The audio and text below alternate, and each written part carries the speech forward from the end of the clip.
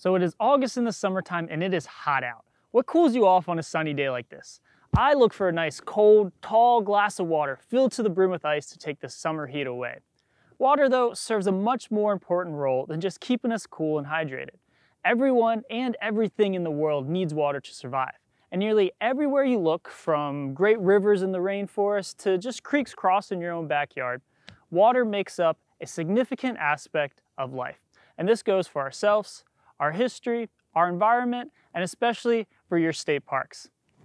Hey, my name is Patrick, and I work for the Delaware State Parks. And we are so excited to be a part of your summer camp, Camp We Belong, this year. We've teamed up with our friends over at the Nemours Estate to bring some of the amazing things the state parks have to offer right to you. Today, we're going to take you around Delaware and into some of our coolest state parks to show you just how helpful water is to the community and the world around you. Along the way, we're going to talk to experts at each park who will teach us a little bit more about the roles water plays in their parks. We'll do some fun activities and even meet some interesting animals. And at the end of the day, we'll be live in studio to talk to everyone about the parks, our histories, and our environments as we invite you to take a closer look into your own amazing backyards. So hey everyone, we are right here in Wilmington, Delaware, just around the corner from Nemours Estate and Hospital. So right here in your own backyard.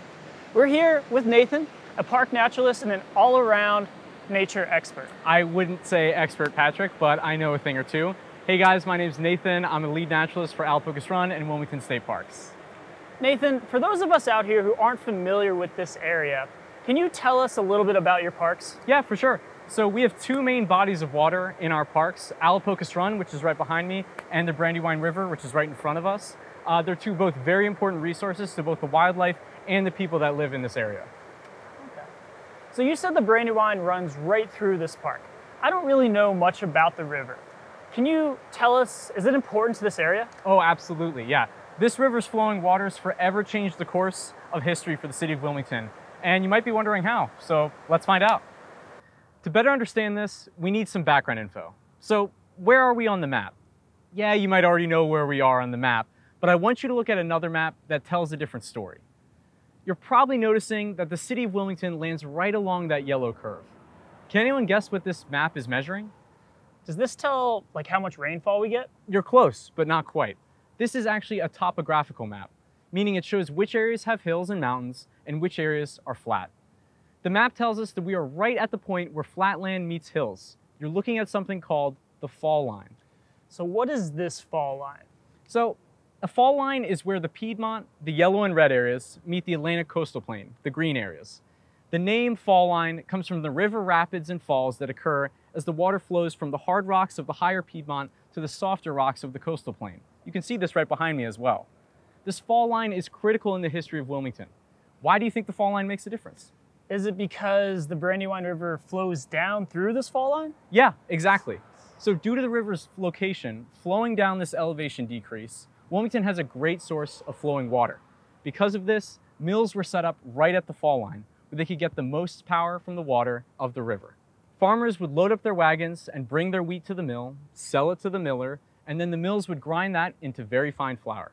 The millers would sell the wheat for a profit, and eventually they would ship it out to the rest of the world, and this area of Delaware became very well known for the quality of its mills and flour. The other reason Wilmington came to be here is that ships can't really navigate water like this.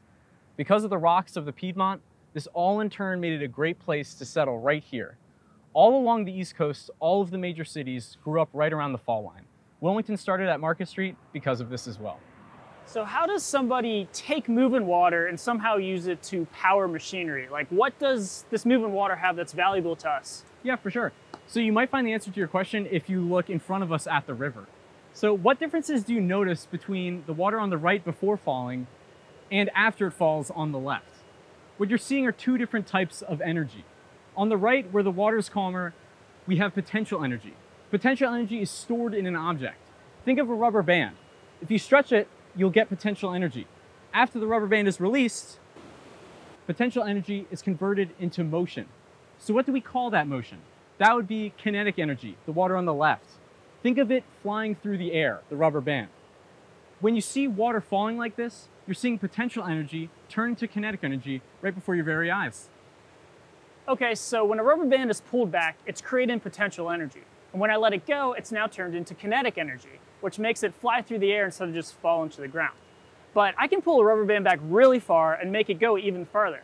Does something like this work with water as well? Yeah, that's actually a great question.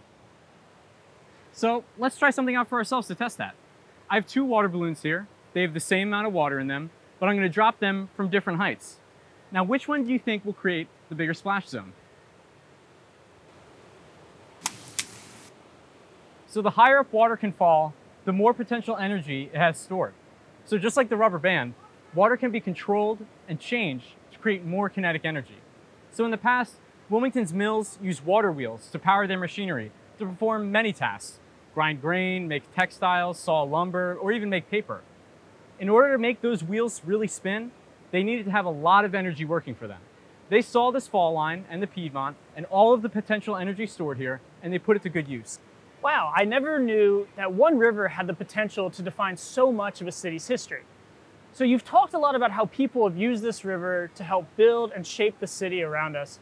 But what about the wildlife? Are there any interesting natural aspects of this river? Absolutely.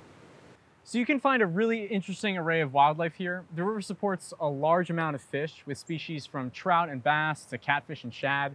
This in turn brings a lot of birds who hunt for these fish. My favorite is if you come here at night or early morning, you can find the black-crowned night heron. That's my favorite bird that you can find at the park. That's a cool sounding bird. What makes it your favorite? So they're really interesting because they're the most widespread heron in the world. They don't differentiate between their young, so you could drop a young black-crowned heron into the nest of one and it'll just think it's its own kid, even if it's not. And the oldest known black-crowned heron is actually 21 years old. It was a female that was documented. They're a pretty cool bird. What an interesting bird. That's pretty sweet, but I still gotta say, I think my favorite animal has gotta be a sea turtle. So I have to ask, are there any types of turtles found here in the park? Yeah, there are. Most of Delaware's native turtle species can be found in the park, and we're particularly used to seeing box turtles out and about. So this species is interesting for a few reasons. For one, their shells can regenerate and reform if damaged. That's because they contain keratin, the same kind of material that's in our hair and nails. The coolest part about box turtles, though, is how old they can grow. They can live to be over 100 years old. So the next time you see one out in the wild, just imagine how different the world was when it was born. And eastern box turtles are actually considered vulnerable species. So it's important that we continue to protect their habitat into the future. That's a really great point to bring up. So what is something that we could all do to kind of help out these little guys? Absolutely. So with any kind of vulnerable environment like a water habitat, you want to make sure that you don't dump food or trash or any kind of other liquid in there. As you see it, it should be. We should enjoy it from a distance and just let it exist as it is. So for those of you at Nemours, what do you see outside of your window every day? The wildlife you observe is very close to our park, so there's a high chance that you're seeing some of these things already.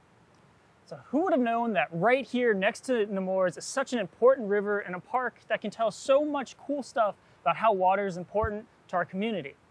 However, we're only at the very top of the state, so there has to be a lot of other important bodies of water around us. Yeah. Don't you think? Yeah, absolutely. So even though the Brandywine is a really interesting resource in itself, there are a lot of really cool ponds in Delaware that you can find further south in the state. Sweet. Let's go find one.